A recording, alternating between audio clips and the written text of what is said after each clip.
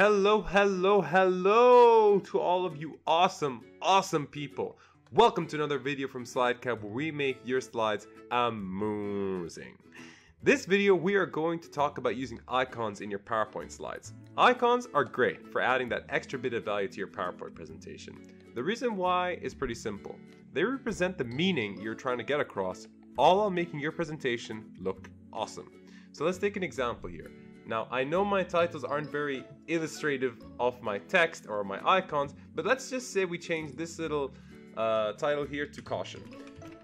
You can automatically see that the icon is associated to the title, and then the title will then be associated to the text depending on what you have in the text here. It all comes together pretty nicely like a jigsaw puzzle, and it's separated from the other points so that your audience can automatically look at this and go like, okay, caution, he's talking about something that's, a warning about something, so I should listen to this. Do you know what I mean? It gives it that visual impact, and it's all about that visual impact.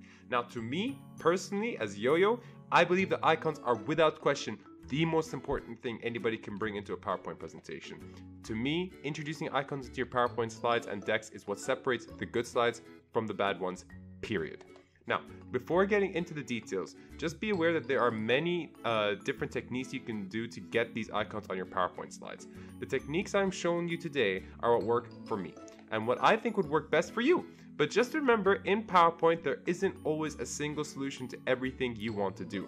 Sometimes there can be up to 10 of different ways to do one thing. It all comes down to what works for you. So without further ado, let's get right into it. Okay, so we have 3 different techniques that we're going to go over in this video. The first technique is called the quick fix, where we basically just get any sort of icon from a website that's a PNG file format, we convert it to white, we get it onto our PowerPoint slides and put a background behind it, and we are good to go. We have the committing to quality technique, which basically means that you're going to find an SVG icon in particular, convert it to another file format called EMF, and then you're going to bring that icon into PowerPoint, ungroup it, and then you can edit it any way you want. And then you got the I got this technique, which basically means you're going to take PowerPoint by the horns and make your own icon and say, I got this, guys. Don't worry, hold my donut. We're gonna go through every single one of these techniques step by step. So don't you worry if you get confused by the file names and the file extensions. I have your back. Alrighty, so without further ado, let's get into the first technique right now. The first technique is called the quick fix. We are going to go into iconfinder.com. I know that there's another website here. Don't worry, we're going to go into that website for the second technique. So when you go into iconfinder.com, it's going to look something like this, okay? So let's just say I want to search for an icon called tie. You get all these different options here.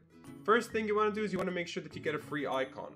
Well, you don't want to make sure that. If you want to buy something, it's up to you, but I just want to make sure it's a free icon so at least you can try it out first, yeah? Under the price thing on the left, just click on free, and you have all these free options in front of you. I like this one, so we're going to go with that one.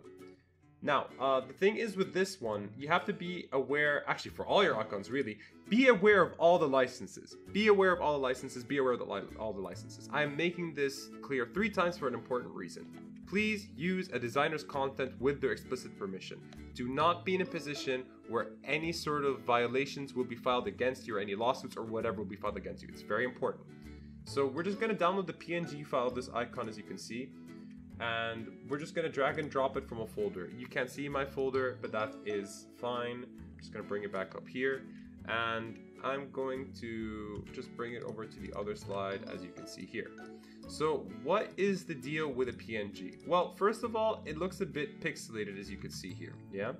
Second of all, the thing is, if you compare it to a shape like we have on PowerPoint, like we have here, this shape you can edit around any way you like. You can stretch it out, you can change the color on the go like this, you can add outlines to it, whatever it might be, right?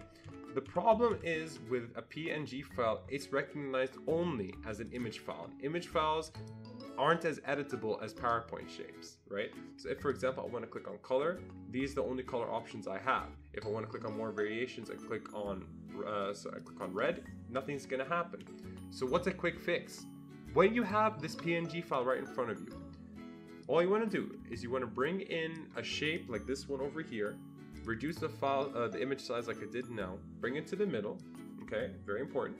And then what you also want to do is you want to either keep it black like it is now, or do what I do, which is make it white.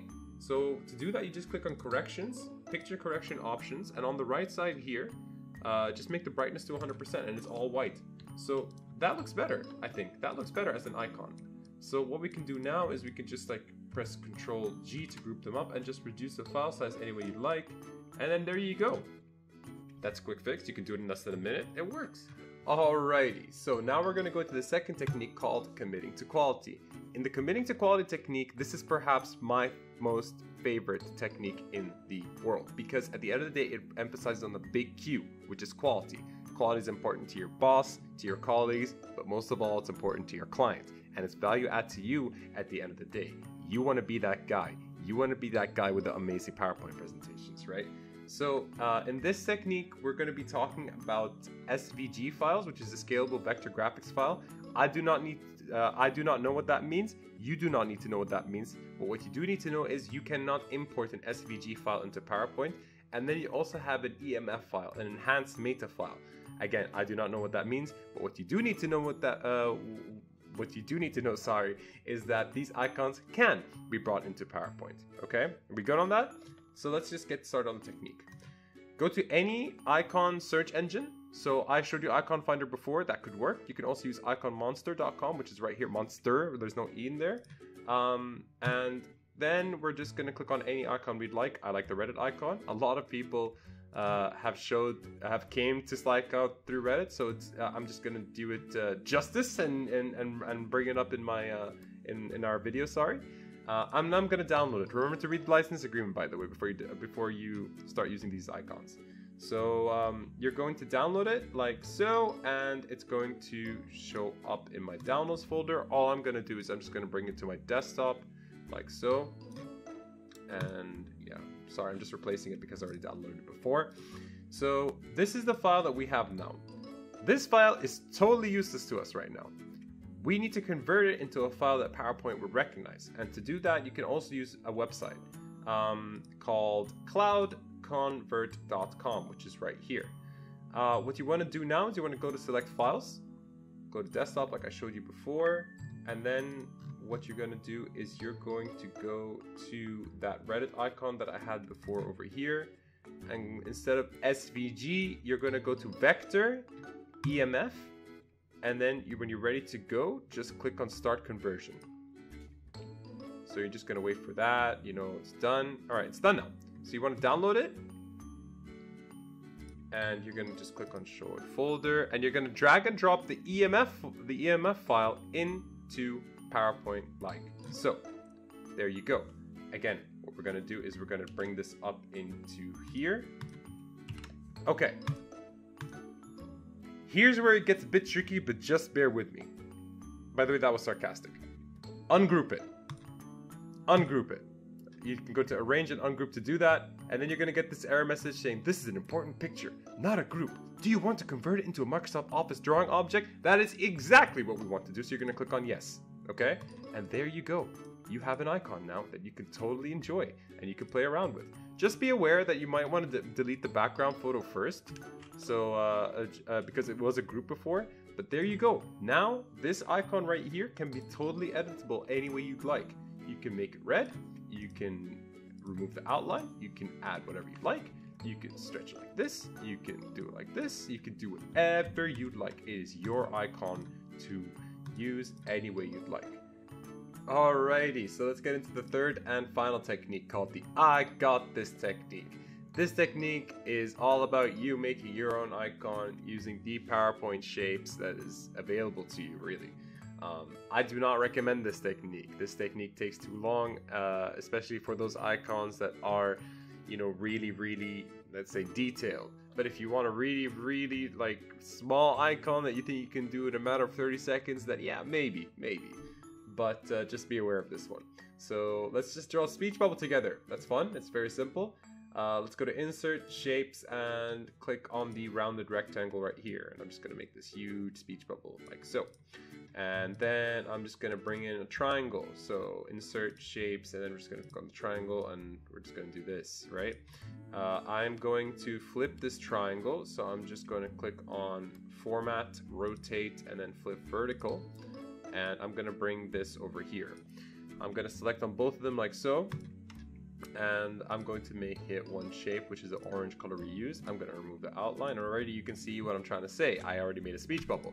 If you want to fine tune it, sure, let's click on this yellow dot right here to move the angle to the right like this, and hey, we have a speech bubble. So once we have this speech bubble right here, we can then group it up. We can press Ctrl G to group it all together, and then we can just resize it any way you'd like this or whatever. The reason why I don't like it, look at it. Sometimes if you want to sort of adjust it and you move it to the right like this, you know, you can see that little triangle is getting so small and you're trying to fix it and you have to go back and, okay, I have to extend this triangle a bit more to make it, oh my god, what am I doing? It's a lot of editing, and I only recommend this option if you have a lot of time in your hands. So please avoid this one unless you have a lot of time in your hands, or unless you really want to make an icon. It's up to you, really. So, yep, that's the third technique. And that is it, ladies and gentlemen. We hope you liked the video. If you did, please do like, comment, share, and subscribe. We are going strong week on week. We are growing at a rapid pace. We absolutely love it. We are pumped to get you guys videos. We have another one lined up for you next week, hopefully. We even have a new logo. Did you check this guy out? That was our Easter egg for this whole thing. Check out our new slide cow logo. We have a cow, you know, he's ready to make your slides amusing, and with the tie and the glasses, it's great. It's great. We're a PowerPoint team. Anyway, safe journeys, be happy, be awesome at PowerPoint, and please, if you need anything, please let me know. We are more than happy to help. We'll see you next week, guys and girls. Peace.